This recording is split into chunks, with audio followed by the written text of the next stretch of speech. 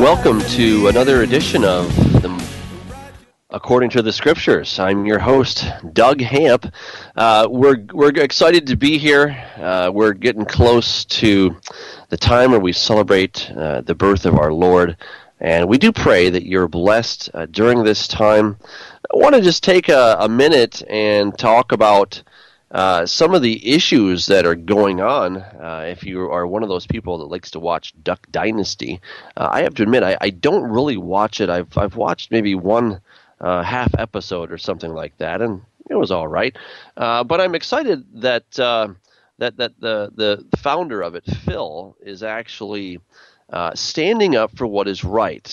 He has taken a stance on gay marriage and, in fact, just homosexuality as a whole. And he has said that it is wrong. And so now A&E has taken it upon themselves to ban him from his own show.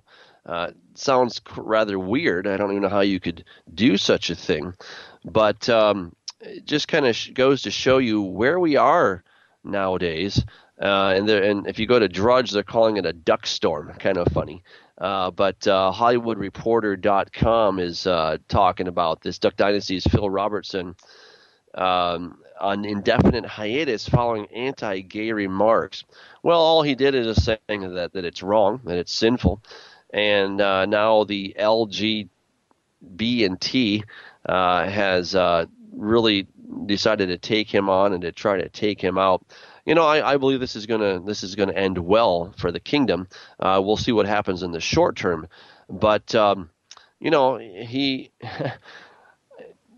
just saying, look, it's sin. It's men are if you're a guy, then women are much more enjoyable, and if you're a woman, then you should be with a man. But a man with a man is just plain weird. He says it a little more graphically than that, but I have to agree. So, I do believe this is essentially indicative of the days we're in. And Dave, are you there? Yes, I am. Yes, Yeah, we were looking that up today, and just what he said was true. I mean, there was nothing that he said that wasn't true. He may have said it a little bit more graphic than I would have said it, but yes. Yeah, he said it rather graphically. But, hey, we all know kind of where this is going, I suppose. It's really sad that we're in such days where our own president is advocating very strongly the gay lifestyle. I don't want to use the word gay. I mean, they're not gay at all. They stole that word. Gay used to mean happy. Now it's being used exclusively for homosexual, which is very sad because they're not gay. They're not happy. They're anything but that. They've also stolen the rainbow. One of the signs of God's promise to never again destroy the world through a flood has now been stolen by this homosexual community. I believe that we're at the tail end of the American society. Now, I don't know if that means when you have another 20 years or another 40, who knows? But when you start looking at societies that go down this path, and you and I have talked about this before, Dave, where the Moody Bible Institute put on the movie Empty Cities, right? And they showed that when these civilizations began to go down this path, which ultimately led to homosexuality, which ultimately led to them just being completely wiped out. This is where I see where we are, that we have a man in the White House who is very much pushing that, and now the rest of the country, especially Hollywood, is also they're taking his lead, and so people that actually stand up and say what they want on his own program is now being censored. Right. They got a protected status state because they've managed to convince somebody that it was something you were born with, just like being born black or Hispanic or something else. But nobody's born gay. That's something that even the Psychological Association of Worlds agrees that it's a mental emotional illness, and it's something that if one person becomes non-gay, then it obviously isn't something they were born with. It's something that can be changed. So it's a lifestyle. And all that Robertson was talking about. He wasn't saying anything bad about any particular person. He was just mentioning that particular activity is not something that he feels is something that would be even attractive. And so but the hate is coming back at him from the gay community. So they talk about hate language or hate speech. They're the ones that have the hate speech. All he was doing was sharing a truth, something Exactly. that he believed. Mm-hmm. And that's true at empty cities. What it does show is that every one of those civilizations, the Canaanites, the Amorites, the Amalekites, the Hittites, the all of these different civilizations, when they reached a point of moral decay, God destroyed them. He said, I will wipe the memory of them from the earth. And that's exactly what happened. It's very difficult to piece together what happened back then, and even including more recent times, the Incans, the Mayans, and the people here in Americas, when the civilization accepted homosexuality. This is what empty city shows. When a person sins against God, then God judges that person. But when a nation passes laws that are an abomination to God, that nation falls under God's judgment, and that's what happened to every one of these civilizations. And it was a destruction that happened very suddenly. That's why all historians, up to about 100 years ago, said that it was moral decay that caused the destruction. Yes, there were secondary causes, but that was the main thing. Well, it was moral decay, right? I mean, it certainly was. And then the destruction came rather rapidly. I think the destruction came from famine, from wars, from other things. Those were the secondary causes, but always there was a primary cause, and that was the fact that they were flaunting exactly. rebellion and of against course, God. Homosexuality is simply one of the symptoms of a very, very sick society. I don't think this is this is not the unpardonable sin, as it were. But it's just a little bit further down on the slippery slope.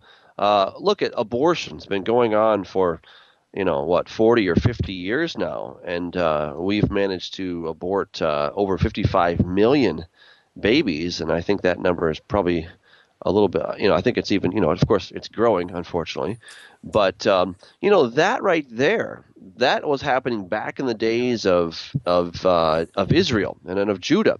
And eventually God said to Jeremiah, this is at the tail end of the first temple period, he said to Jeremiah, he said, don't pray for this people.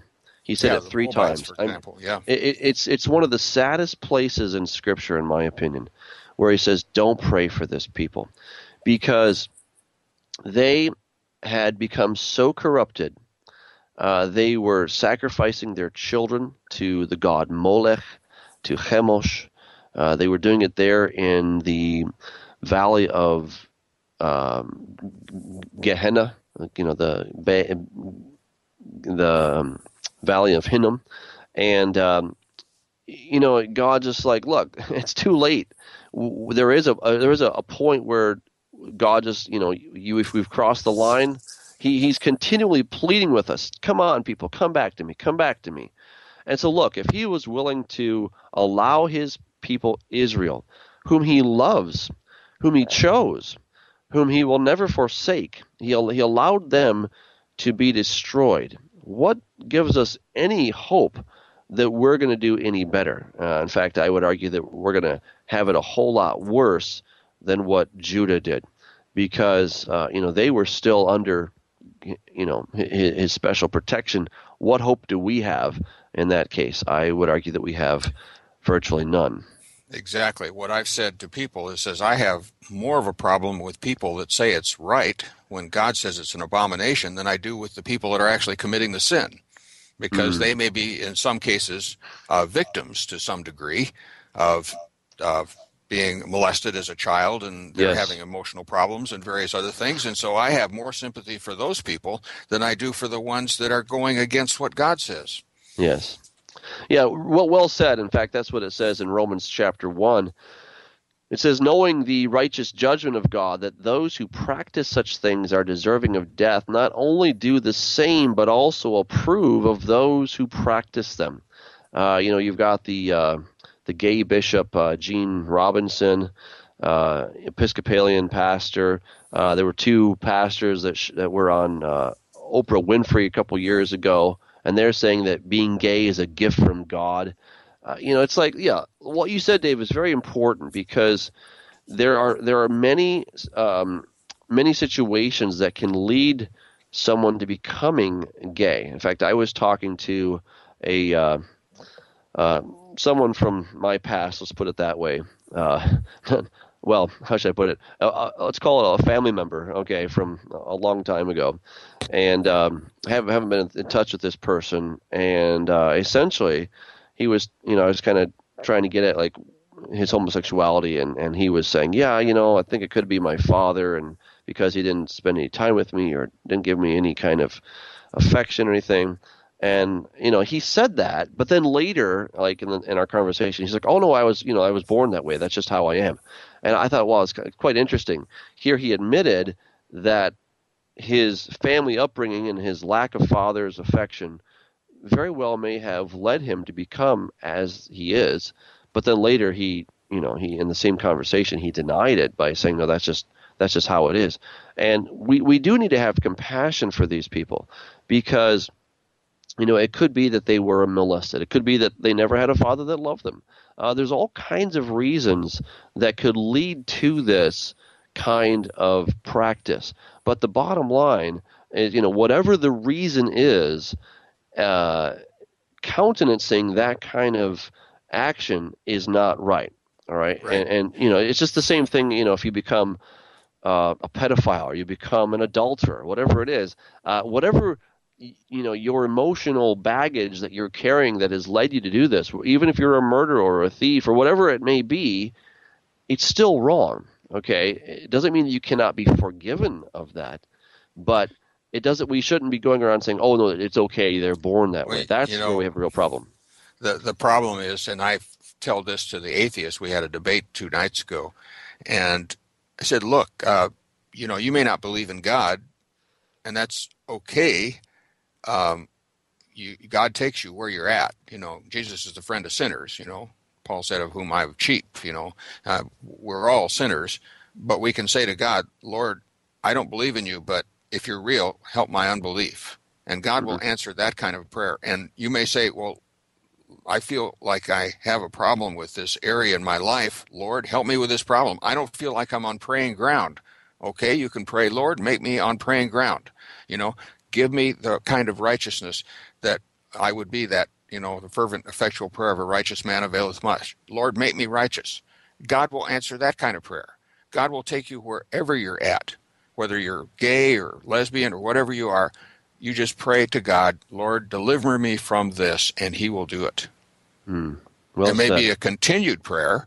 There's a fellow, Joseph Nicolosi, who wrote a book called Reparative Therapy for Male Homosexuality, a professor at Boston University, and he came to the conclusion that it was, like you said just a minute ago, because the young person, he doesn't bond to his father because the father is either hostile, missing, or absent. And so he doesn't have an older brother or anybody else to bond to, so he somehow bonds with his mother and eventually develops effeminate and eventually possibly homosexual lifestyle. Well, at least that was his opinion. But I think there's a lot of reasons, like you say. It could be molestation or a lot of things that have been done to this person. They are, in some cases, victims. But that doesn't necessarily make it right. And, of course, it doesn't make it right. But they can take wherever they're at and just ask God to help them. And God will. Yeah. Yeah, and that's the great thing about the King that we serve. He is in the power of restoring life. And that's one reason that God is so against it, because God is pro-life, not only on the abortion issue, but anything that leads to life, because God is life, and anything that smacks of death, he's against. Doesn't that make sense? I mean, don't we want God to be like that, to be against death and actually for life? And homosexuality is really a Dead Sea kind of experience. There can be no fruit from that. And, unfortunately, we've also treated children as if they're very much, unwanted. They're just a problem. They're a nuisance.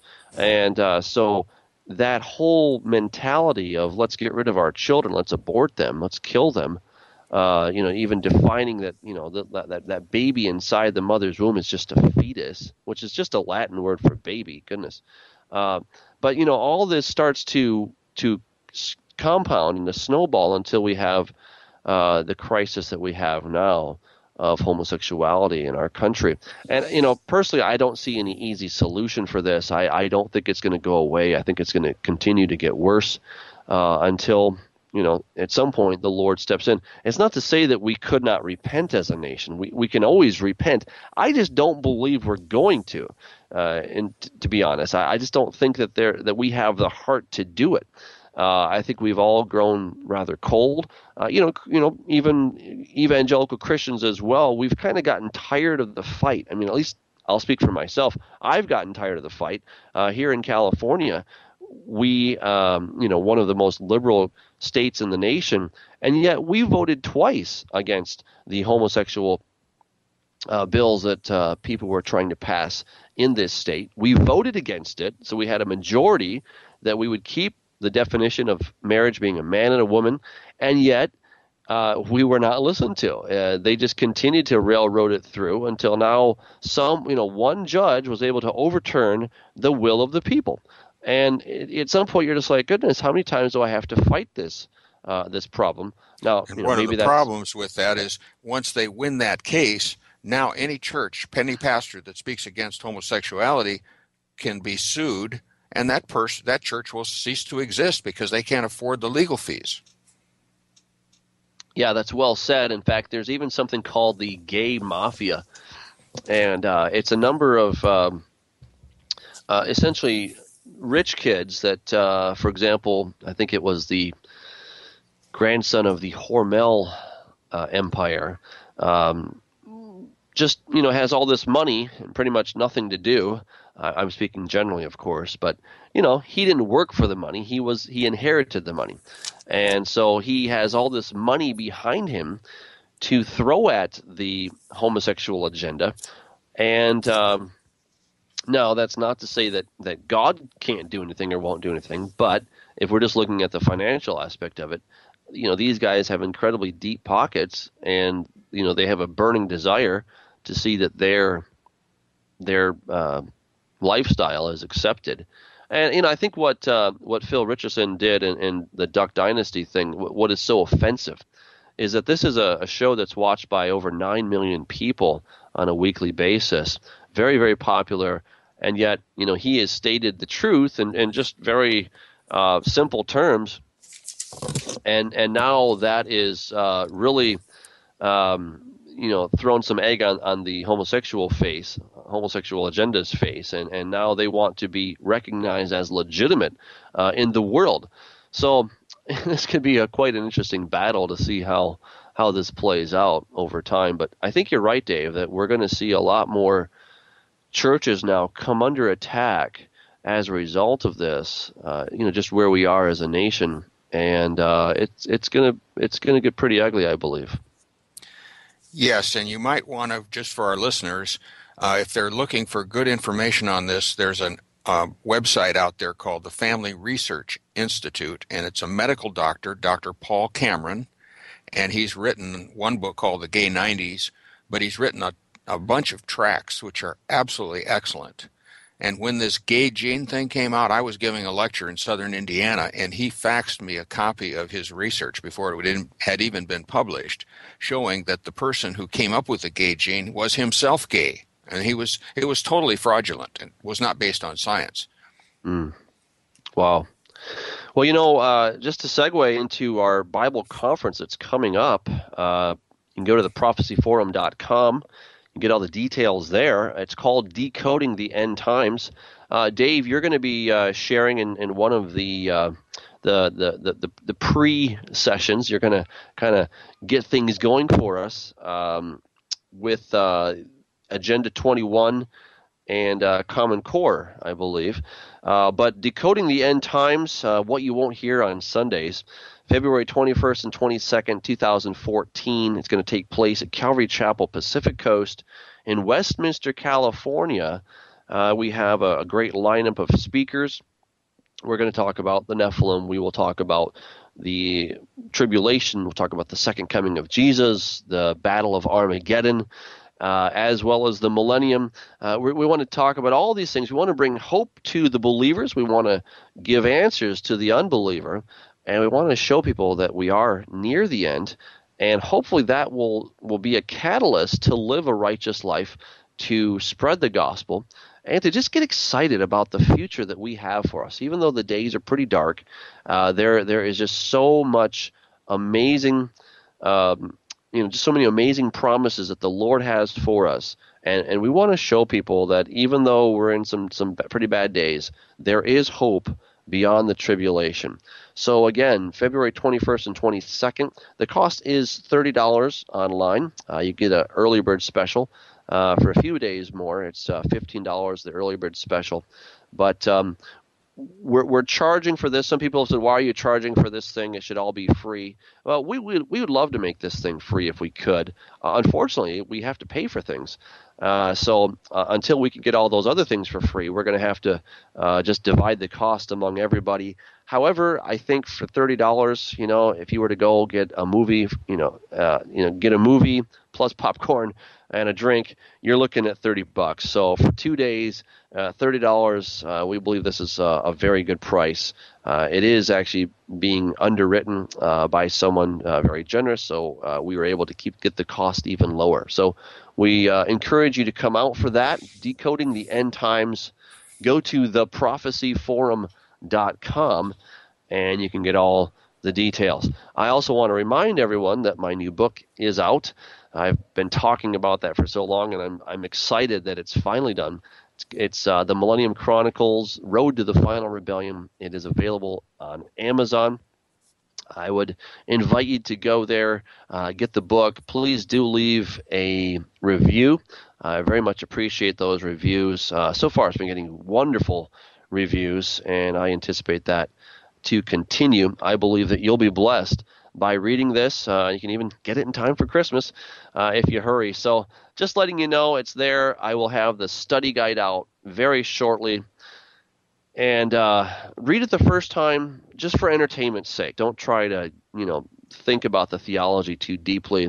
The second time, I'd encourage you to get the study guide and then go through it meticulously and look at all the scriptures. Now, I got over 2,500 scriptures in there. It could take some time to get through it all, but this would be perfect for a small group study, perfect for even a family home Bible study where you can just go through, and it's a fun book to read, but it's got a lot of meat in there for you to just have some good quality time of going through it. So do check that out. Now, Dave, we're going to be doing a debate together, and that will be January the 14th. That's right, January 14th. It's going to be at Calvary Chapel Living Word in Irvine, California. Calvary Chapel Living Word, Irvine, California. You can go to their website, Calvary. Just Google that, Calvary Chapel Living Word in Irvine, California. We will put something up on my site, douglashamp.com. We'll put that up for you in the next couple of days. But yeah, that's at 17101 Armstrong Avenue, Suite 103. It's a beautiful auditorium, Irvine, California, 92614. And tell them what time it starts as well. It starts at 7 o'clock. It'll go from 7 till probably 9:30 or later because people keep asking questions. Yeah, and yeah, this it's should be a fun. really good one. This will be probably one of the best we've ever done. It's debate number 5 of the Christianity versus atheism, and we've told them what we want to do. We have the opportunity to pick the topic this time, so we have. Tell us what the topic is, Dave. Well, the debate topic is worded, is there a more rational set of beliefs than what is found in the Bible? Because they keep saying, well, we know it's not the God of the Bible, but there must be some other God up there. We're not saying there's no God up there. Now, these are atheists, but we're saying for sure it's not the God of the Bible. And then I say, well, okay, let's assume that you're correct. Who is it? And we can show, Doug and I will be able to show, that there is no other possibility. I mean, God He's written the law in their hearts, that they're without excuse. He's created, his invisible power and attributes are clearly seen by the things that are made, so that this could not have happened naturally. There's only one other explanation. It had to happen supernaturally. And yet, if you look at all the revelations of all the religions of the world, nothing is rational except for the Bible. I mean, there's no comparison. And what we're going to do is show in detail. We're going to go through Hinduism and Buddhism and Islam and all the different cults, Mormonism and Jehovah's Witnesses and everything that's out there. And then we're going to get in even closer into the Christian realm and show that there is a specific Christian doctrine that is true because it's biblical. Now, there may be 60 churches out there that hold to this doctrine, different denominations. They're all very close, or most of them, in the evangelical circles. So we're not going to nitpick too much in that area, but we're going to show that, look, there is a lot of churches out there that hold to the truth of the Bible. And so just like a fellow asked me at our last debate just 2 days ago, he says, I've been just about all these things. I've been having Muslims trying to persuade me to become a Muslim. We've got Hindus trying to persuade me to be a Hindu.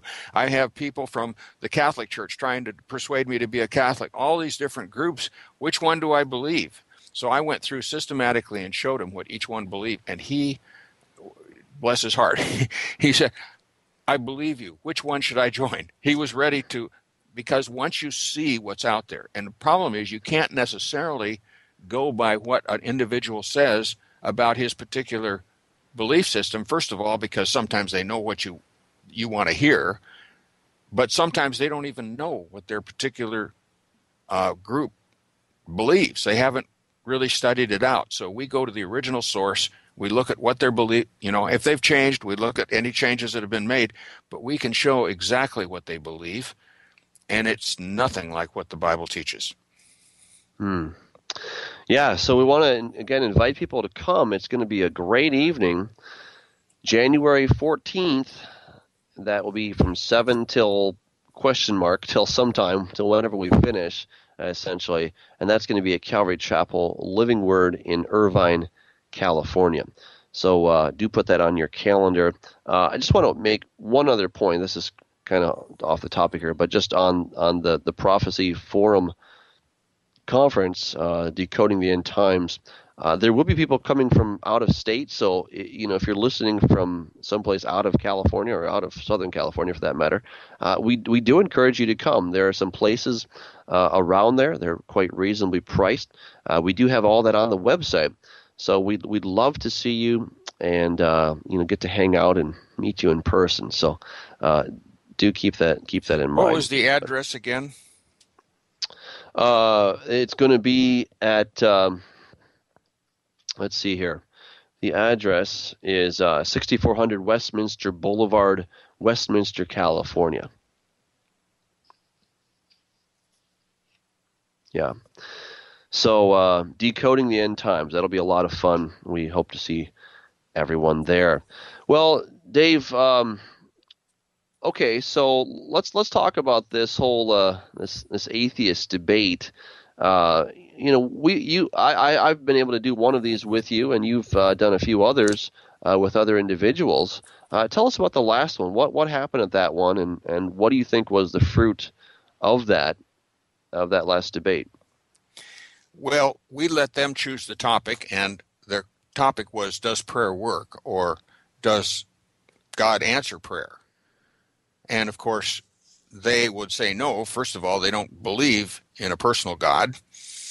So no matter what we say, it's almost an impossible debate to win, because their presuppositions would say that there is no God, therefore their God can't be answering prayer. And then they try to find statistics to show that there have been studies done by Harvard and others, mostly amongst the Catholics, who say, they find that, the prayers of Christians aren't any more significant than the prayers of Hindus or Buddhists or any of these other groups, and they all claim that God answered their prayer. So obviously God doesn't answer prayer, because the statistics prove that he doesn't answer prayer. And of course, then they go out and attack the God of the Bible. One of the fellows that was speaking attacked it, and he quoted from Deuteronomy 20, verse 11, and he's saying, well, look, God said if they have to conquer a nation and they find some woman that's beautiful to them, they may take them as a wife. And then he says, well, but the ugly ones, God said, destroy. So I said, what's wrong with that? I was kidding, of course. But anyway, that's not what the guy says. And he says at verse 11, he says, and seest among the captives a beautiful woman, and hast desire unto her, that thou wouldest have her to thy wife. Then thou shalt bring her home to thine house, and she shall shave her head and pare her nails, and she shall be put on the raiment of her captivity from her, and shall remain in thine house. And so they are allowed to marry someone whom they've come. And this is a blessing, really, to those women. They found someone, and the Israelites, they're not killing the others necessarily. They're just simply not. In fact, God said right at the beginning, when thou comest nigh unto a city to fight against it, then proclaim peace unto them, and it shall be, if they make the answer of peace and open unto thee, then it shall be that the people that is found therein shall be tributaries unto thee, and they shall serve thee.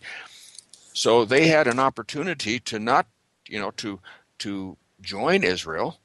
That God wasn't going to destroy them necessarily, but the reason is given, the reason that they are told to destroy these people was because their practices were such an abomination to God that they would have been, it's like a disease, it would have filtered into Israel and destroyed Israel as well. And we're talking about sodomy, homosexuality. Some of these practices would have permeated an entire society, and God did not want. He was trying to protect his people from this.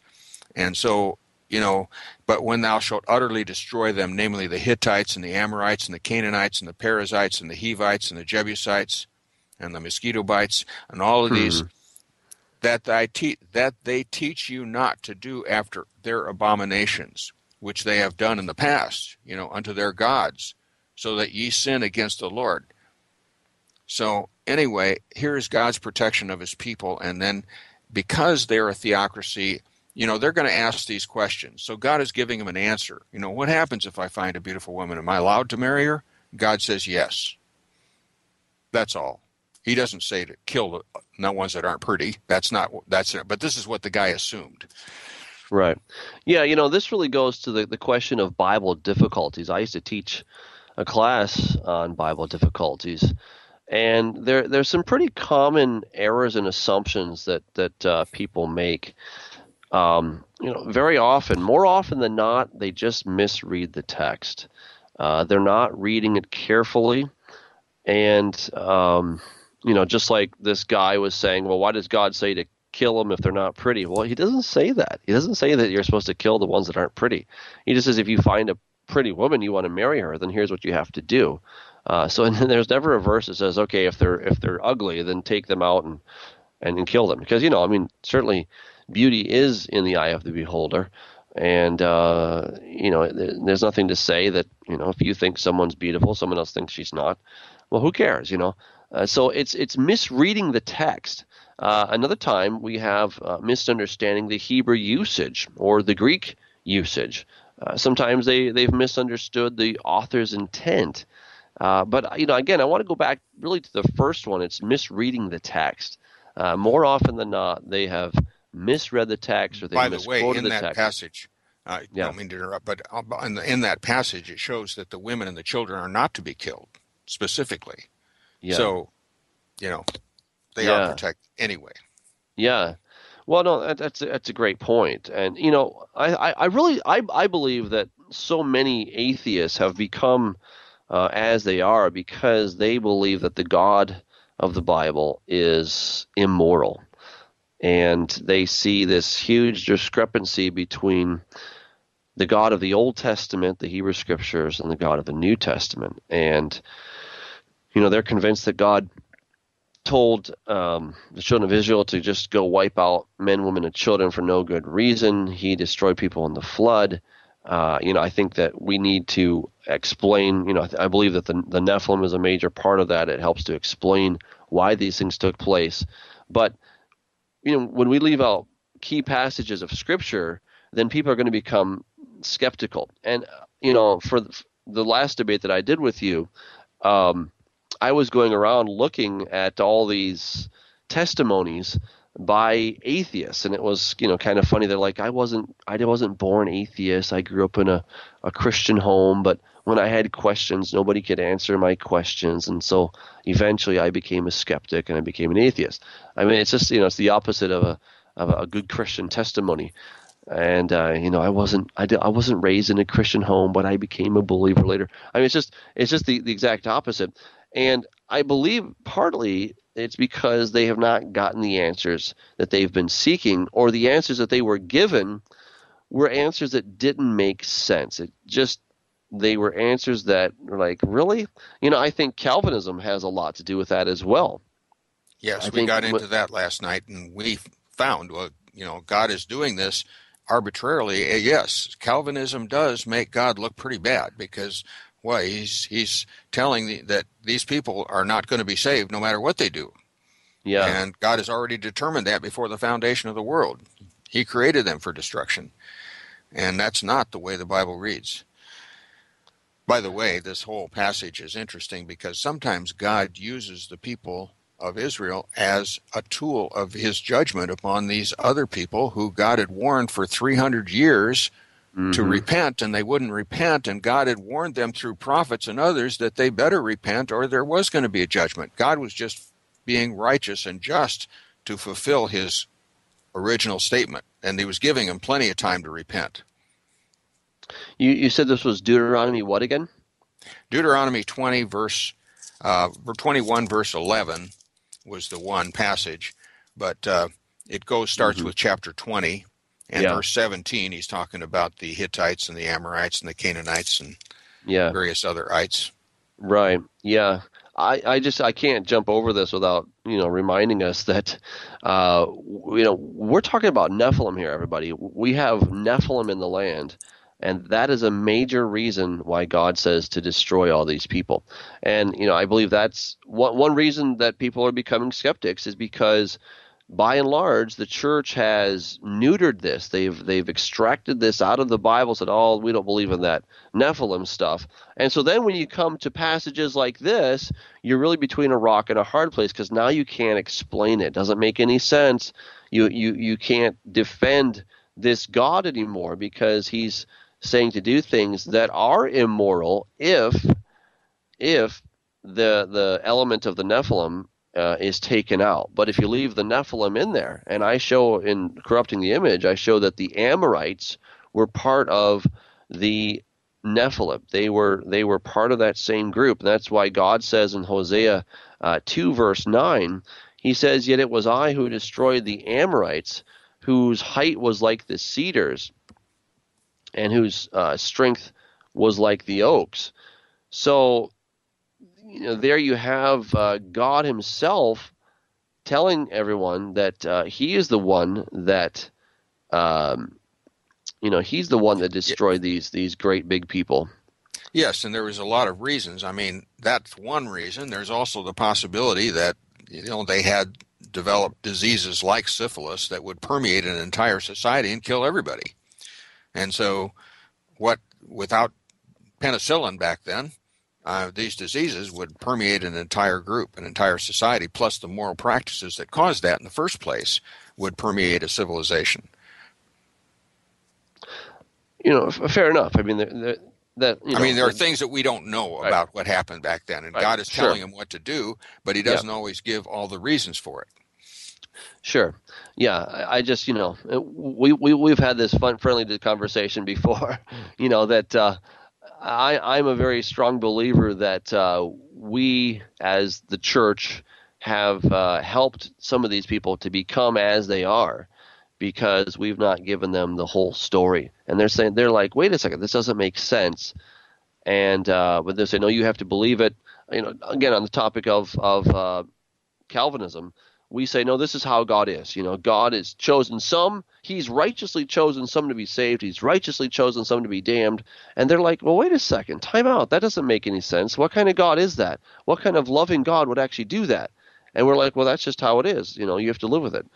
And so they say, forget him then. We don't want him. And, in my opinion, that is really where many of them are coming from. It's, the science and everything is not their greater issue. I think it's their lesser issue. Their bigger issue is that Exactly. God is immoral.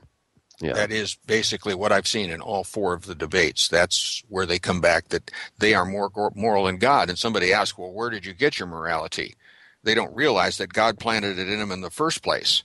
They the conscience either accusing them or excusing them. God put it there. They have eternity in their hearts. There is something that is inherent in them. They know right from wrong. And that C.S. Lewis wrote a little small booklet called The Case for Christianity, in which he basically showed that Christians have moral values. Dogs don't necessarily have them, but people do. Where do they get those things? Well said. Well, again, everyone, do come to the debate January 14th. Now, Dave, you've been preparing a lot on the Common Core, and this is something that we've talked about before. But what other research have you been doing, and what can you share with us? Well, this thing all kind of ties together. So once you start studying a little bit about Common Core, all of a sudden you realize that there is a purpose, a greater purpose here. And of course, Common Core is just simply one way of the government taking over our education system. It's really a deceptive Trojan horse national program written by a national cartel, supported by our president and the Federal Department of Education, imposing national standards and curriculum on all 46 states that have signed on to it. Now, Texas, Alaska, Nebraska, and Virginia refused it. Minnesota adopted only the math portion, which I could never understand because it doesn't make sense in the first place. But it's certainly not improving education standards. It's dumbing them down. And so we have to ask the question, well, how were they able to sneak this in under the radar? People didn't even know about it. 60% of the people in America have not even heard of Common Core. And another 20% have just heard about it, but they don't know much about it. So how did they do that? And of course, the question was, well, Obama had $800 billion of stimulus money that he could do whatever with it, whatever he wanted. It was a carte blanche. So he didn't have to go to Congress, start a national debate. He already had the money. So he went straight to the governors, enticed them with funding if they would sign on to Common Core. The legislatures had no vote in it because they were out of session. And so he not only bribed them with stimulus money, but he also bribed them by allowing them to get out of the rigid requirements, almost impossible requirements, of No Child Left Behind, because they had to reach a proficiency by the year 2014, which was almost impossible for any of the states to achieve. Not only that, but they said that they would remove the title money, the Title I money, if they didn't sign on to Common Core. And of course, that's the money that goes to states to help them educate the poor and needy children. It's a big part of every state's budget. And so they were scared. These governors were afraid that they were going to lose all this money if they didn't sign on. But the Common Core hadn't even been written yet. Arnold Schwarzenegger, governor of California, he signed on, had no idea what was in it. Wow. And of course, is this even legal? That was the question. Well, this nationalized education goes directly against the states' rights and the U.S. Constitution. It's a top-down, centrally controlled. It's not what our founding fathers ever wanted. They realized that by controlling all the information going into the minds of people is how despotic government and dictators take over a nation. Education becomes an indoctrination program, a propaganda program, and our founding fathers purposely left the word education out of the Constitution, and it was for a reason. So it's, there are several education laws that go directly against what they're doing. And of course, the question came up in my mind, what do they think is the reason? Why are they doing this? Why do they want a nationalized education? Well, there is a book by Stanley Kurtz called Spreading the Wealth, How Obama is Robbing the Suburbs to Pay for the Cities. One of Obama's biggest plans to create socialism in America is Common Core, because it'll dictate to what the teachers can and cannot teach. It's copyrighted. The teachers can't change it. They're allowed to add 15%, but they're not going to be tested on that 15%. So it really doesn't make any difference what. And by controlling all the information that's going into the textbooks, why? Because if a textbook company wants to sell their book, they have to be Common Core compatible. So they have to go on to this system. It's basically taken over control of all of our students in public schools.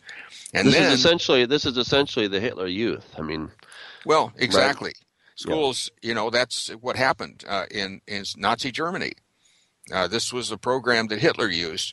And then Obama's also got a master teacher corps, which is this administration is formed, which will spy on the teachers and administrators, similar to those in Nazi Germany, to make sure that only proper pro-Nazi teachings were being taught, and students were trained and rewarded for spying and reporting on their teachers. And any teacher who dared to speak out against Nazism was either fired or, in fact, most of them were sent to concentration camps. This sounds just like 1984. I mean, in there, Orwell talks about how parents were terrified of their children because the children would go and tell the school teachers what was happening in the home. So if there was any kind of dissension, any kind of conversation, it would immediately be ferreted out. In fact, the kids were encouraged to do that by way of what was equivalent of the Boy Scouts, but in the book, I forget the name of it, but that was their whole thing. I mean, they loved the kids when they were really little, but then as they got older, they started to rat on their parents, and this sounds like that same kind of mind control that you have in 1984. Well, I wrote 2 doctoral dissertations on the subject, so I had to go back and look at what happened. How did we get here in the first place? And this Common Core standards is merely the latest extension of programs aimed at changing the mind of students in compliance with UNESCO guidelines. We remember Education for All, Mastery Learning, Clinton's Governor School, which was really a prototype for the outcome-based education, Quality Learning, No Child Left Behind. They keep changing the labels, but the curriculum is basically the same. So I went back and I looked at what did Clinton teach in this, his pilot program, and we find radical homosexuality, classical socialism, pacifism, feminism, abortion rights, animal rights, radical environmentalism, communism. Children were taught that they should not adopt their parents' morality, but come up with their own, in other words, values clarification. They were taught moral relativism. They were they considered to be an intellectual, you had to be a liberal thinker. And some students actually committed suicide because having all of their values challenged was just too much for them. Mm-hmm. So Common Core is driven by UNESCO, the UN Agenda 21, the Biodiversity Treaty, evolution, environmentalism, and social justice. Wow. Well, Dave, tell us. I mean, what's the big picture here as far as a believer? I mean, clearly this is bad for me as a citizen of America, and I ought to be I ought to be interested just because of what that means, for me as an American. But what about as a Christian? How do you see this playing a bigger part in the end times? Well, we find that the Christians are going to be persecuted eventually especially during the tribulation, but even before then.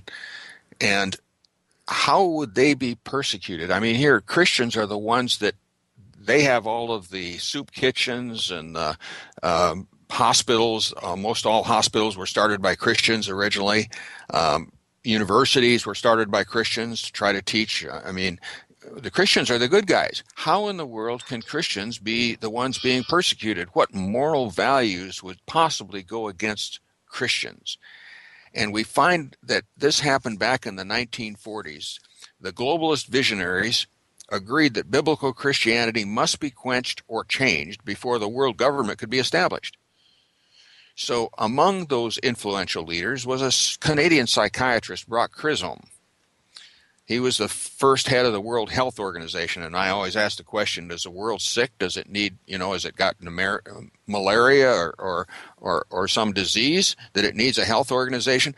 Well, no, he's talking about mental health because he's a psychiatrist, and he looks at the fact that the government is not going to be, people in this country are not going to take a totalitarian dictatorship. They're not going to want to submit to a world government. So we have to. He said. This is too far ahead of the state of maturity of the citizens, so they have to somehow reach down and grab the kids when they're young and get them to accept this kind of mentality. So Chisholm promoted behavior modification processes that have been transforming American schools and values throughout the last 4 decades. And he says, we have swallowed all manner of poisonous certainties. In other words, the fact that there are truths fed to us by our parents, our Sunday and day school teachers.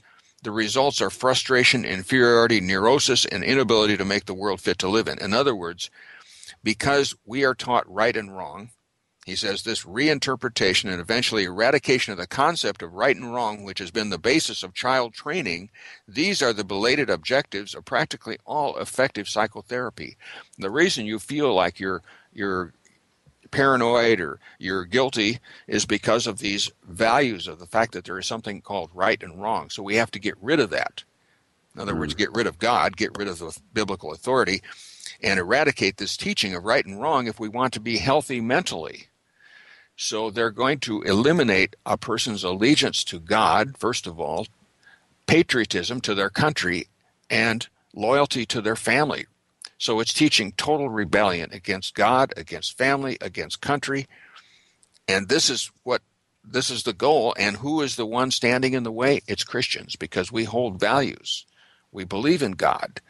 And so we have to get rid of that. It's long been generally accepted, he says, that parents have a perfect right to impose any points of view, any lies or fears, superstitions, prejudices, hates, or faith on their defenseless children. It is, however, only recently that it has become a matter of certain knowledge that these things cause neurosis. In other words, belief in God causes neurosis. Surely the training of children in homes and schools should be of at least as great a public concern as their vaccination.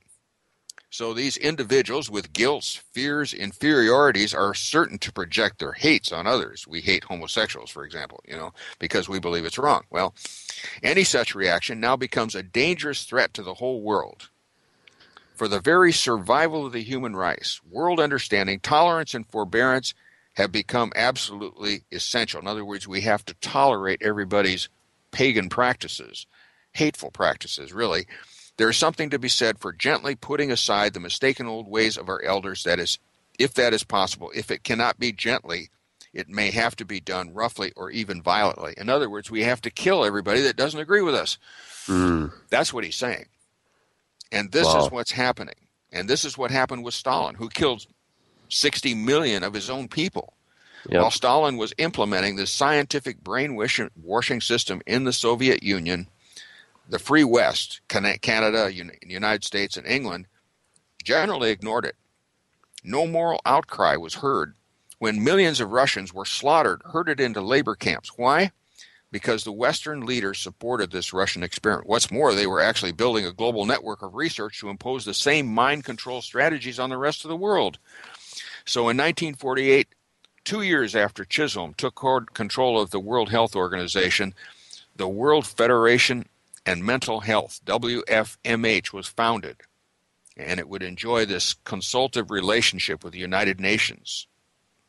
And so what happened was Chisholm, Margaret Mead, and other social scientists who wrote the founding document for this World Federation of Mental Health, their attitude towards traditional American values was social institutions such as the family and school impose their imprint early. It is the men and women whom these patterns of attitude and behavior have been incorporated who present the immediate resistance to social and economic and political challenges. Hey, we're going to take a quick break here, but we're going to continue this after the break. Dave, this is incredibly important stuff. And I thank you for all the research that you've been doing to help the rest of us come to grips with what is Common Core. So we'll be right back. Hang on. Visit www.comein.ws today. Train at home for a new career in healthcare. Take advantage of affordable tuition, short completion timelines, and graduate assistance. Over 65,000 students have chosen us for these benefits and many more. Our school's commitment to quality ensures that graduates have the skills they need to succeed in their new career. Our courses include medical transcription and editing, medical coding and billing, pharmacy technician with Walgreens and CVS externships available, computer technician, medical administrative assisting, medical billing, administrative assisting, and more. Our programs are all approved for MyCAA funding, which can completely cover the costs for eligible military spouses. Students in the Canadian provinces of British Columbia, Alberta, Ontario, and Quebec can also enroll in select programs. Learn more. Visit www.comein.ws today. That's www.comein.ws. Visit today.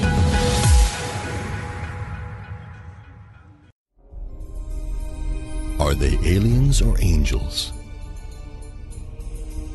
Genesis 6 declares that the Nephilim were on the earth when fallen angels procreated with humans. Jesus said those days would come again. But who were the Nephilim, and what did Jesus mean when he said, "As the days of Noah were, so it will be at the coming of the Son of Man"? Join us at the Prophecy Forum on March 15th and 16th at the Hosanna Chapel in Bellflower, California, to explore what the Bible says about the times we are living in today. Could aliens be the strong delusion foretold in the Bible? Find out at the Prophecy Forum. Visit theprophecyforum.com to find out more.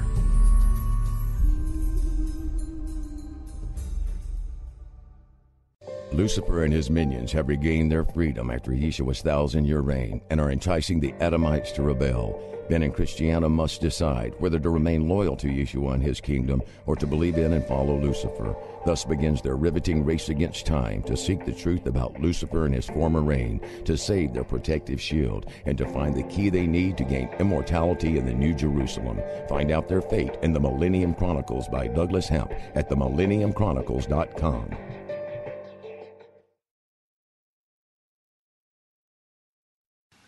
Welcome back to According to the Scriptures. I'm your host, Douglas Hamp. Dave Lehman is with us today. We are talking about Common Core the next half an hour. We were looking at that before the break. Dave, you are really becoming quite the expert on this Common Core, and understanding the implications of this, I think, are really earth-shaking. And unfortunately, most of us are still in the dark about this. So go on with what you were saying. Well, the question was, why is the focus on reaching children with these ideas? And the idea is that the attitude toward traditional American values, the social institutions like the family and the school, impose their imprint early. And it's these kids that have this attitude that we should have loyalty to our family, to our country, and to God. Once these have been instilled in them, it's very difficult to root them out. So they believe, and they have this idea, this concept of prevention. Well, the World Health Organization is talking about prevention. We want to prevent cancer. We want to prevent heart disease and various other things. So that's a good thing, isn't it? Well, they have redefined the word prevention to mean preventing them from having loyalty towards God, towards family, towards our country. So they have to reach them early. So this concept of mental health that, in fact, you've probably used this quote before, but back in 1972, Chester M. Pierce of Harvard University, in his keynote address to the Association for Childhood Education International in Denver, Colorado, stated, "Every child in America entering school at the age of 5 is insane because he comes to school with certain allegiances toward the founding fathers, towards his parents, toward a belief in a supernatural being, toward the sovereignty of this nation as a separate entity, and it's up to you to make these sick children well."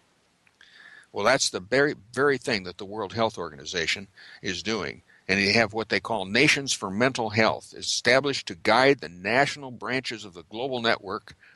Its website tells us that the governments will be assisted to formulate, implement, and monitor, evaluate mental health policies. These policies should enable all individuals whose mental health is disturbed, in other words, they believe in God, or whose psychological balance may be compromised, to obtain services adapted to their needs and to promote the optimal development of mental health of the population. So do you wonder how nations will define, measure, and monitor and promote optimal mental health of the population? It starts with a subtle, even secret legislation. In other words, they're legislating things like you have to accept gay rights. Otherwise, you're not healthy. You're a hate monger. You are using hate speech. So what we were talked about earlier, Dr. Louis Alson, former surgeon and president of the California Medical Association, wrote this warning. He said, the proponents of the mental health program have been quick to elaborate a series of legislative proposals. Of course, this age-old subterfuge of collectivism, who the only solution to any problem, be it economic, social, or political, is to pass another law, impose another tax, or establish another bureau, and year by year, new laws that widen the web of surveillance, new regulations that ban hate, intolerance. Just because you believe something, that means that you are intolerant of others, and other broad, ambiguous threats to solidarity have been building an inescapable framework for control. So we have the blueprint in place. It's announced by Surgeon General David Satcher at the National Healthy People Consortium, which met in 1998. Currently, 47 states actively involved in Healthy People 2000, Healthy City, Healthy Community. Initiatives are being pursued throughout our country. Hundreds of national organizations have reviewed the year 2000 objectives and adopted them as their own. No priority yet generated as much interest and enthusiasm as this one of mental health. So, we're falling into this, and this has happened gradually. I was trying to show how we're being inundated with all of this emphasis on gaining acceptance for behaviors that God says are an abomination. So, can we identify the reasons why we fight wars? I was telling you, I was suggesting this is the reason why they're attacking Christians.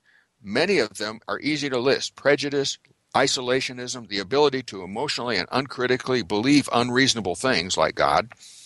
The only psychological force capable of producing these perversions is morality, the concept of right and wrong. So we got to get rid of this idea that there's any right and wrong. Why? Because there's no authority like God to tell us what's right and wrong. For many generations, we've bowed our necks to the yoke of the conviction of sin. Now, this is the Director General, Dr. Chisholm, and he's saying, we have swallowed all manner of poisonous certainties fed to us by our parents, our Sunday and day school teachers. These poisonous certainties include the unchanging truths and values that can't be compromised. That's why biblical Christianity was and continues to be incompatible with the world's standards for mental health. Many who refuse to conform to the evolving guidelines for tolerance, inclusiveness, group dialogue, and adaptability to the UN plan for continual change are facing severe consequences. So you wonder why they're going to kill Christians? Because we don't accept their things that God doesn't accept. So anyway, we see this coming around, and it's happening, and yet most people are unaware of it. And there was something, why? Is there any reason why we're inundated with mind-dulling distractions? Across the country, many Americans fill their time with trivia, entertainment, sports, feeling-based rather than fact-based media, and unending streams of suggestive ads and propaganda, some of it almost unavoidable, but it fits together in a current transformation. Even Aldous Huxley warned us about these planned distractions long ago. Surrounded by a bunch of British Fabian socialists, he became increasingly troubled about the spread of totalitarianism. So after the deadly fallout of communism and Nazi tyranny, he expressed his concerns in The Brave New World Revisited. In Brave New World, nonstop distractions of the most fascinating nature are deliberately used as instruments of policy for the purpose of preventing people from paying too much attention to the realities of social and political transformation that was going on, and that's what's happening today. Well said. I remember reading The Brave New World. I didn't read the other one, but was really the case. I mean, you look at that Brave New World. They go to the feelies, which are the movies essentially, and there's always something happening to keep people without thinking. They're even conditioned from early on to just be content with where they are. Not that we're against contentment, but the way that it goes about in the book. I mean, they're actually, there's electrical shock therapy to help people get to where they need to be. I recommend people read the book. I mean, I think it was very well done, and but just a very scary picture of where, things are headed. So, yeah, that's our society today, isn't it? That sure is. I was talking about reaching the children with these ideas. They're not going to reach you and me.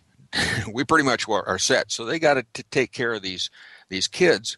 And this is what earlier of these people are talking about. For example, the book Reconstruction of Religion by Charles Elwood, Ph.D., professor of sociology, University of Missouri. And he wrote, human institutions, sociology shows, are in every case learned adjustments. As such, the American Humanist Association understands the importance of capturing the children, for they have written, quote, in order to capture this nation, one has to totally remove moral and spiritual values and absolutes from the thinking of the child. The child has to think that there is no standard of right and wrong, that truth is relative, and that diversity is the only absolute to be gained. Wow. I mean, even back in my day, I remember, I'm a little bit younger than you, Dave, and I remember, just some of these ideas of not really having a strong sense of patriotism, of, just the things that you're talking about were already beginning to show themselves back in my day. And I, went to elementary school in the 70s and graduated in the late 80s. But this was written in 1923. So exactly. And in 1928, Ross Finney explained, the young mind is as absorbent as blotting paper. The ideas other people exert on insistent pressure, even upon adults, unless we're already possessed with ideas which seem to conflict with it. The Bible teaches that what anything said seems right until it has an answer. Mm-hmm. So as a young child is so meagerly equipped yet with knowledge, it can offer no such resistance. Accordingly, it absorbs whatever cognitive material happens to be extant in its social environment. It is the business of teachers to run not merely the school, but the world. Wow. That's pretty bold, and they're accomplishing it. I mean, we have to really admit that this is happening. This isn't some idea that's maybe going to happen someday. This is already here. Yeah, I keep talking about this frog, that's taking a bath, sitting on the stove in a pot, Mm-hmm. That's kind of like where we're at today. We're just fat, dumb, and happy sitting there. Oh, this is nice, warm, and pretty soon, that frog is going to be somebody's dinner. Yes, indeed. Well, I guess what can we do about this? That's always a question that I get asked. Well, what can we do about all this? I mean, okay, so we see this happening, but what steps can we actually take? Well, there is something we can do about it. And school districts in local, and this just came about yesterday when I found this out. There was a lady from Wisconsin who had done her homework, and she found out that the local school board has the legal right to reform your school district from the new Common Core academic standards that are being forced on school districts around the nation by state education officials. If a school district decides to reject Common Core standards and replace them with a superior set of standards, will that school district still receive state and or federal funds? That was the question she asked. Well, Emily Amundson, director of Common Core State Standards team at the DPI, wrote, quote, yes, in Wisconsin, each school board has the statutory authority to adopt the state standards or any other set of standards, inferior or superior, This is what is called local control. When applied to schools, local control means that decisions about standards, curriculum, and instruction are made at the local level. School districts must have standards. We all agree with that. But the type and quality and scope of those standards are left to the local school boards to decide. This has always been the case in Wisconsin and is also the case in almost every state of the union. In fact, we're checking right now on whether it's true in California, but I believe it is. Orlean Corley is actually right now checking on that. Anyway, this is not changed as a result. The Wisconsin adopting, even though Wisconsin has adopted the state core, Common Core state standards, each district can reject them. And this is why when in Texas they rejected Common Core, what did the Obama administration do? They went to the districts to try to persuade them to accept it. But what she found out was that they were not going to be, they could not be withheld. The money could not be withheld from them simply because they rejected Common Core. But this is not common knowledge. And so what we have to do as individuals throughout this country is to make people aware of this, show them what Common Core is all about, because most people don't know. And the poor teachers, I feel sorry for these teachers, because they went into it, most of them, with the idea of being able to help kids to learn, truth. Many of them, I would say maybe even a majority of teachers, are Christians. And they want to do the right thing, but their hands are tied.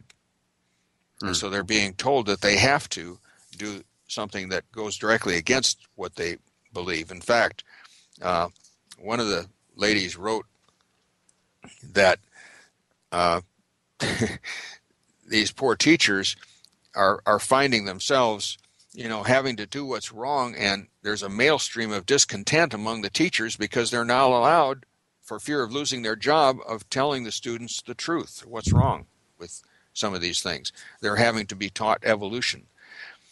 I was sitting across from a fellow Saturday, a couple Saturdays ago, who has a PhD in chemistry and another one in computer science, and he was saying that in each cell of our body there are just under 1 million computers.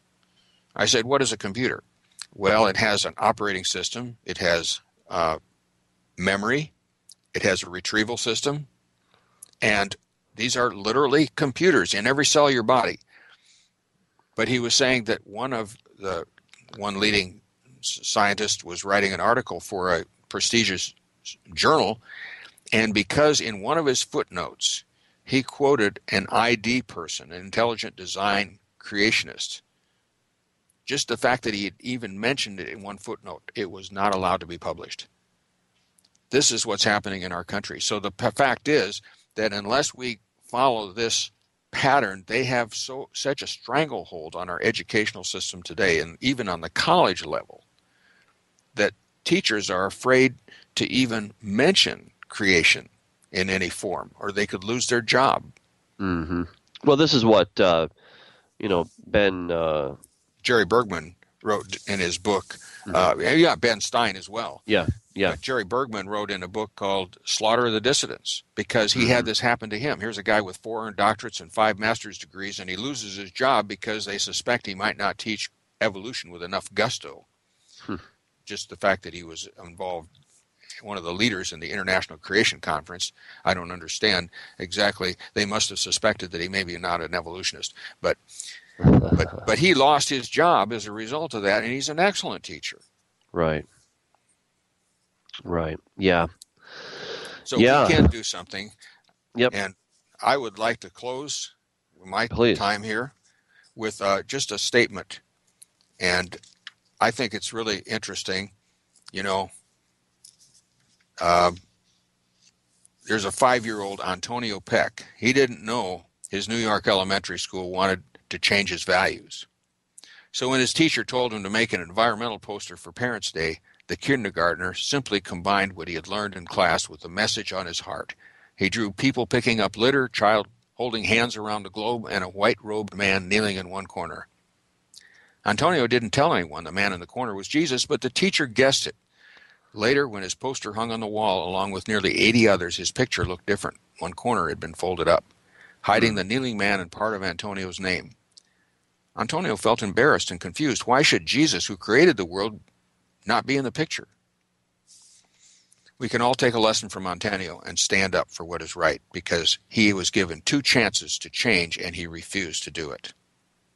But today, students who refuse to conform to the global indoctrination planned 6 decades ago often face increasing pressure, intimidation, and censorship. And this punishment works well on most children. In a nation trained to crave human praise more than God's approval, few will endure exclusion or rejection for Jesus' sake. Wow. I had a friend. Yeah, you've left us something to definitely think about. I had a friend who wrote, he said, if you were a pastor of a large church, evangelical church, back in the 1800s, and you told your congregation, if today the schools would remove any reference to God, prohibit prayer, prohibit Bible reading, and remove any display of the 10 Commandments, would you mind? If today public schools were to hand out condoms, teach sexual promiscuity in sex education classes, and remove all references to faith in America's founding fathers, would you be concerned? If today children were going to be encouraged to have abortions without their parents' permission, be introduced to occultic practices, and taught reincarnation through death education classes, would you mind? If starting today students were to be taught that there were no absolutes and no objective truth through values clarification, would you care? Of course. You know what their answer would be. Again, we're kind of like the frog, sitting on the stove, watching these things encroach upon us, getting hotter and hotter. Eventually that frog's going to be somebody's dinner. We need to wake up America. Mm-hmm. Isn't that true? Wake up, everybody. Wake up. Well, Dave, you've given us, again, much to think about. We want to thank you for that. Thank you for being with us. And until next time, man. All right. Okay. Thank you. God bless. All right. Well, everyone, we're going to continue on reading from the new book. We have been looking at a couple chapters. And I'm not going to read the whole book for you. You'll have to go and get that. I will be producing an audio book in time, but we're not quite there yet, and it's going to take me a little while to get all that created. So I just have to ask you to be patient with me in that regard. But what I want to read to you is from the book here, and this is something that's happening inside the aphod, or it's in the virtual reality experience that Ben and Christiana are actually getting to see what happened back in the day, back at the time of the Great Tribulation, and the goal of the Antichrist and Lucifer has been to destroy the Jewish people. God has been speaking, Yeshua, Jesus here, has been speaking words of kindness to the Jewish people. They have finally realized that he is the only way to go, and now they want to Jesus is going to come back, or Yeshua is going to come back, and he's going to set things straight. So this is called the unveiling, and this is when the veil between heaven and earth actually passes away. It's chapter 22 in the book. It's called the unveiling. Ben walked over to Christiana and peeked out of the opening of the grove, though carefully so as not to be seen. He saw a translucent walkway about 10 feet above Lucifer's head, stretching out as far as his eyes could see in the direction of the city. The walkway appeared to be still partly transparent and perhaps not completely tangible. "What is it?" Christiana asked. "It must be the King's Highway, which will take us to the city. Antipas told me about it. I'm guessing that our discovery about Lucifer is the key that is making it manifest. Yeshua established it, and it is set apart exclusively for the redeemed. Who are they? Christiana asked, perplexed. They are the ones who have pledged allegiance to Yeshua. Mortals may travel on it if they are loyal to the king. However, no one unclean is able to journey on it. It is only for those authorized to travel on the road. No fool shall ever venture onto it. Antipas said it is by this road that the redeemed have returned and entered Jerusalem, with singing and everlasting joy resting upon their heads, and gladness and joy overtaking them, and sorrow and mourning fleeing away. Oh, that's just great, Christiana said glumly. What's wrong? Ben asked, confused by her downcast face. How will we ever get on that when it begins directly over Lucifer's head? She asked, concern, pointing Ben to the impossible scenario. Besides, I don't see any way to access it. Maybe the answer will become clear just as the highway is becoming clear. It appears the more right conclusions we make about Lucifer and his kingdom, the more tangible the highway becomes. Agreed, Ben said as he stretched out his hand to grab the ephod that was still in Christiana's hand. Immediately, they were surrounded by white light. I was born behind the veil and could not see through it, Antipas explained. Only occasionally did Adonai grant the Adamites access to see beyond the veil. Jacob in a dream saw the angels behind the veil going up and down on a ladder. The scenes Antipas was describing flashed in front of them. Adonai opened the portals of the veil so that the food of angels could rain down on the mortals in abundance. Elisha the prophet and his servants saw through the veil and could see that the great numbers of angels and horses of chariots of fire that were with them in battle far outnumbered the forces that had come against them. Another was granted to see behind the veil when he was sitting by the river Chebar, and the sky was opened, and he saw visions of Adonai. The veil opened slightly when Yeshua came up out of the water, and the Spirit of Adonai came down upon him. Several others saw the veil open as well. Yeshua longed for it to be removed completely, though he knew that its removal would bring fire upon the earth. Even now, Antipas stated somberly, Lucifer is attempting to regain the earth by contradicting just one of Adonai's directives. I am trusting Adonai will deal with him. You must hurry and be transformed into a new body before the covering, the personal force field, expires. When that happens, there will be no hope. The only hope you do have is to locate the key of life contained in the Chronicles. In time you will understand. Only the key will grant you access to the King's Highway, the River of Life, the Tree of Life, and entrance into the city. Now, hurry. Time is fleeing.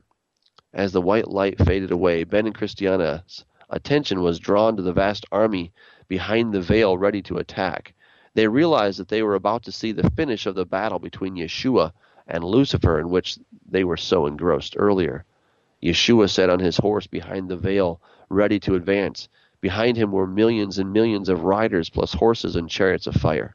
After 6 millennia, John said to Isaiah, who was on his horse next to him, Yeshua is literally revealing himself to the world with his mighty angels and blazing flames of fire, which will inflict vengeance on those who do not know Adonai and on those who have not obeyed his good news. They will needlessly suffer the punishment of eternal destruction by virtue of exposure to his presence and from the glory of his might. The world has no idea of what is coming, Isaiah confirmed. He is coming in fire with his chariots like a tornado to render his anger and fury and his rebuke with flames of fire. Yeshua opened his mouth and a beam of light pierced through the veil, creating a shock wave blasting the inhabitants on the other side. A deafening boom immediately thundered throughout the world. Therion and Oracle were knocked to the ground from the blast. They lay flat on their backs and turned pale with fear as they witnessed the laser-like shaft of light, brighter than the midday sun, piercing through a point in the dark, ash-filled sky. They covered their ears to guard them from the horrific, ear-piercing roar that was created as the sky began rolling up like a scroll from the point where the particle beam soared from Yeshua's mouth struck it. The veil which had cloaked the other domain from the earth was dissolving like a dark filter, becoming transparent.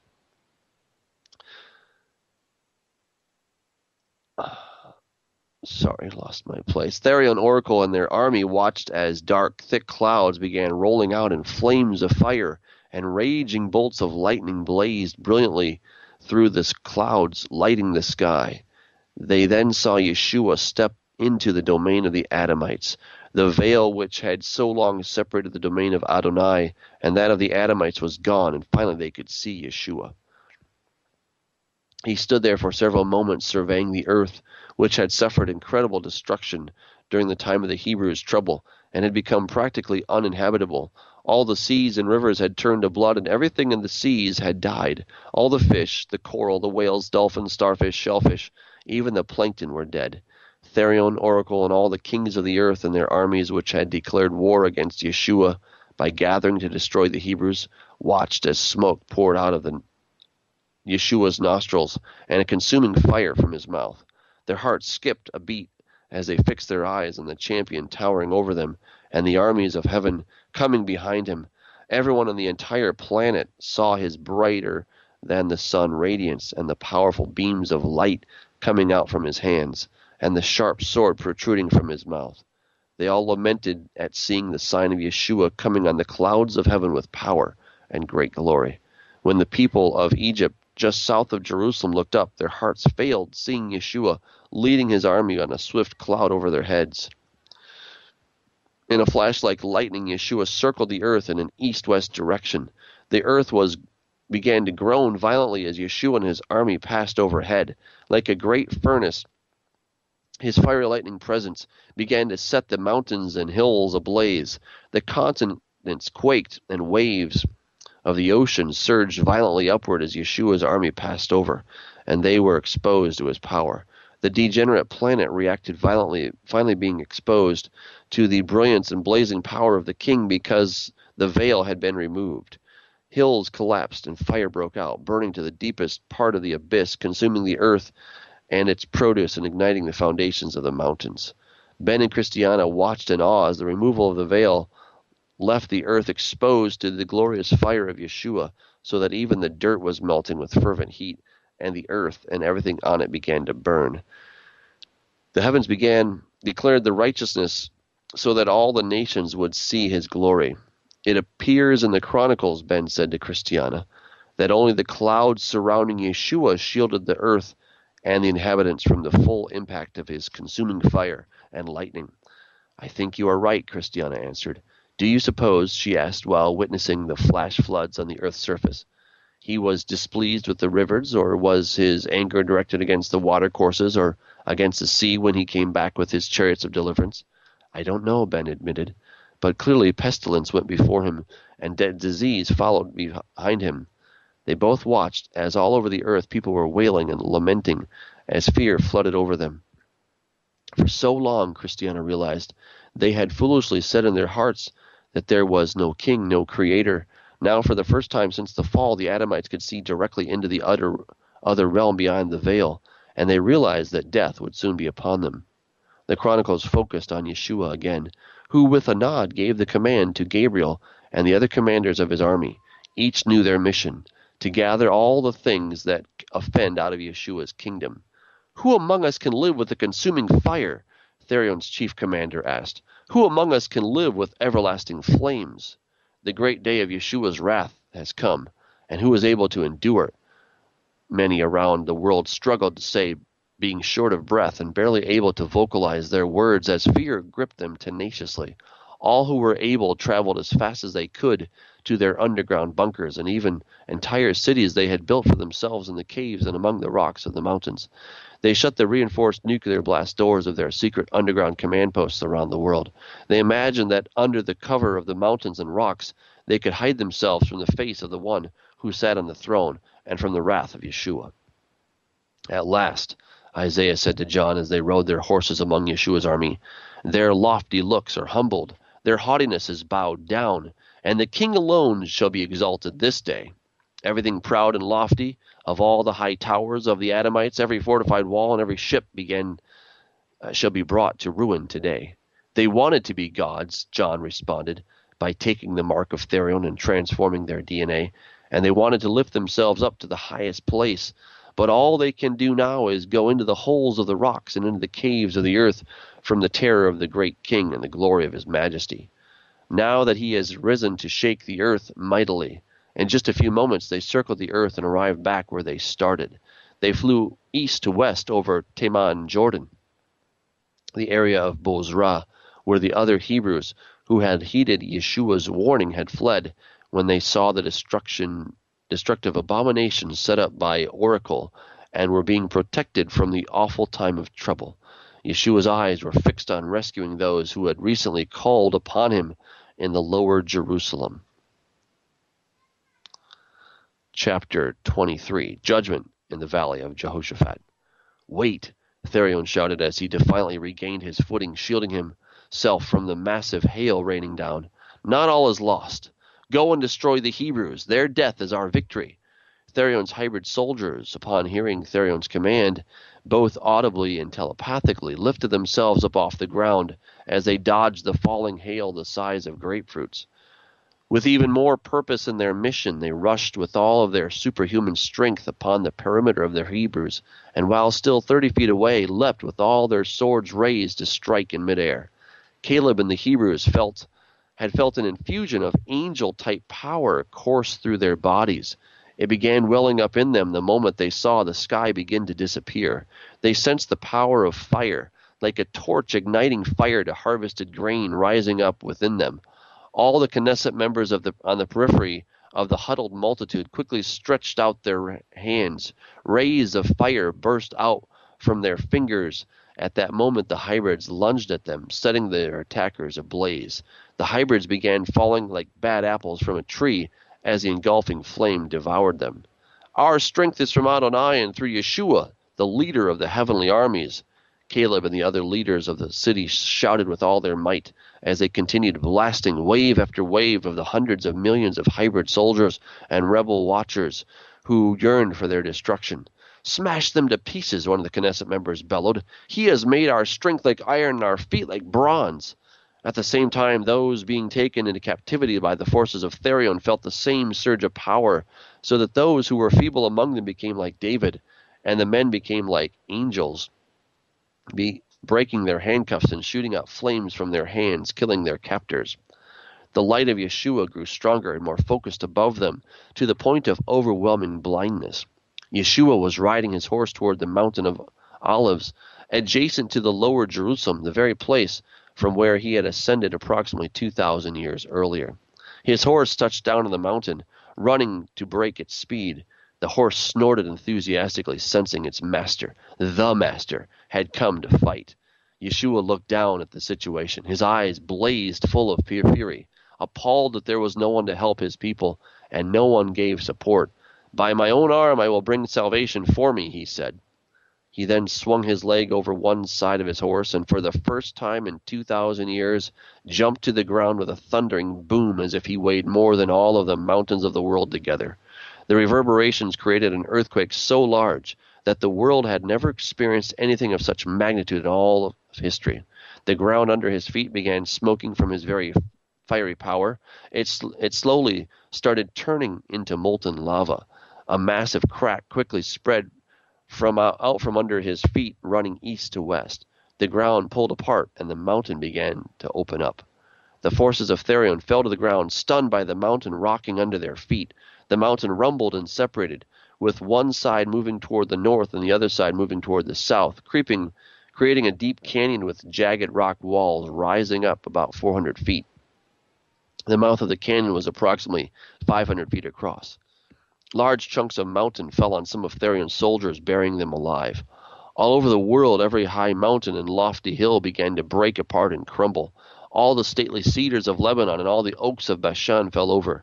The towers erected by the Adamites at the height of their arrogance staggered under the enormity of the earthquake until finally, one by one, they crashed to the ground.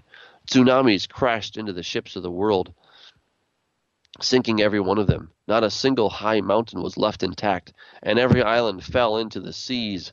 Large portions of the earth were shattered and split apart. It was so violently shaken that it began to reel to and fro like a drunkard and sway like a hut. It was moved out of its normal orbit so that the sun and moon stood still in their paths in the sky. The earth was broken beyond recovery. After several minutes of shaking, Caleb pushed himself up. He saw all the forces of Therion on the ground. Some were dead from the massive boulders from the earthquake. Most, however, were merely stunned, and some had already begun regaining their footing. No one appeared to be injured amongst the Hebrews. Caleb looked up where Yeshua was and immediately saw the newly formed canyon that seemed to reach as far as Azal. "Come on, run into the gorge," he shouted, realizing Yeshua had made a way of escape. "Flee through the mountain." The Hebrews quickly picked themselves up and started running for their lives into the canyon, until finally the last of the group had entered and were running faster than ever in their entire lives. Caleb and the others on the periphery maintained their position, blasting bursts of fire from their hands as the seemingly countless horde of hybrids were once again advancing like a tsunami. Soon thousands of Yeshua's radiant angels swooped in to lift the Hebrews off the ground and hurry them through the mountain pass to Azal. Caleb and the remaining Hebrews lingered behind to hold back the attackers.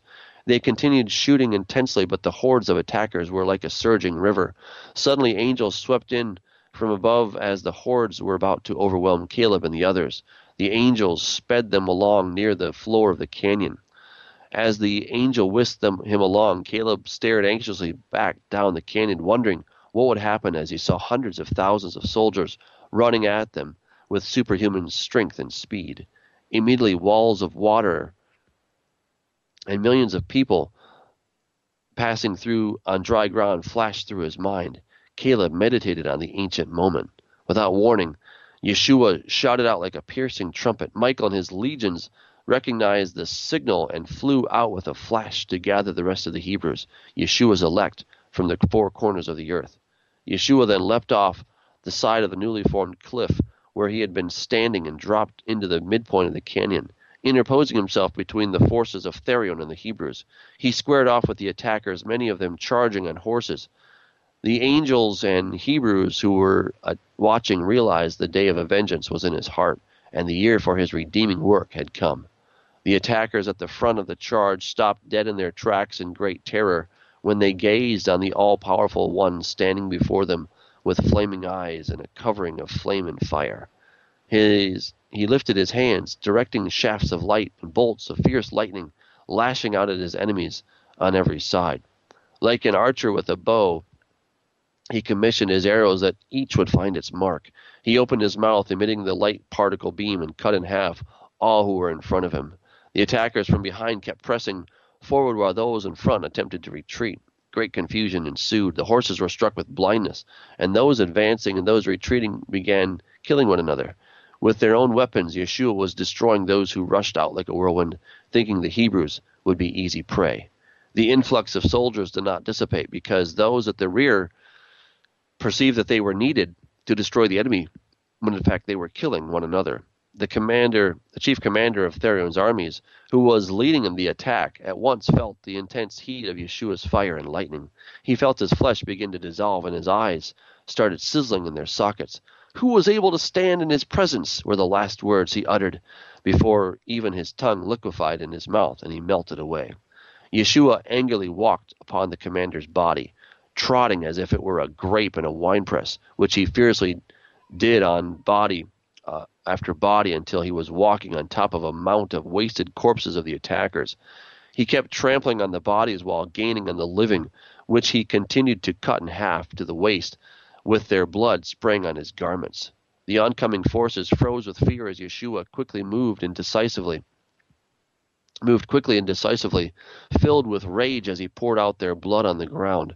Still the forces of Therion kept funneling into the canyon, not realizing the fate that awaited them. Hours passed as he continued his onslaught. Yeshua advanced through the canyon and into the valley of Jehoshaphat, trampling his enemies under his feet, crushing the heads of the wicked and laying bare their bones from head to toe in order to rescue his chosen people.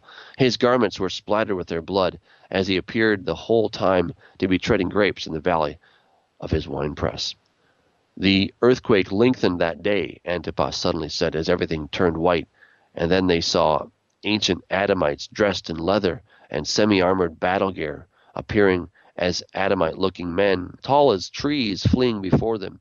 It was just like the long day of Yehoshua, who needed more time to rout the Amorim, who were as tall as cedars and strong as the oak trees, because they were fighting against the accursed hybrid Nephilim.